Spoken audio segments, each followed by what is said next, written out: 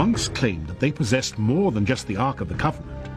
With the Ark came other implements for worship from Solomon's temple.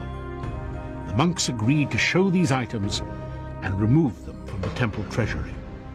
This crown was said to be worn by the chief musician, one of 3 musicians who traveled in procession with the Ark.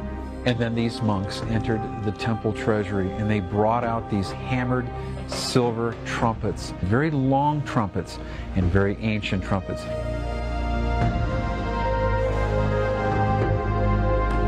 And we see that in Scripture that it says in Numbers 10, verse 1, the Lord said to Moses, make 2 trumpets of hammered silver and use them for calling the community together and for having the camp set out.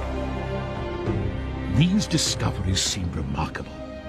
But were these trumpets really relics from Old Testament times? Could they be identified as trumpets from Solomon's temple in ancient Israel?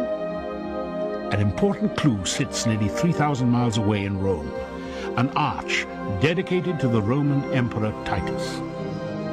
In this parade of victory, trumpets are seen, and they are clearly from ancient Israel.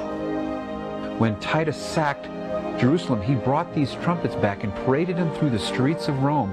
And a contemporary, an eyewitness that actually saw the trumpets, chiseled these trumpets on the archway in Rome at the Ark of Titus. And these trumpets seem to match perfectly with the trumpets that were brought from the treasury at St. Mary's of Zion.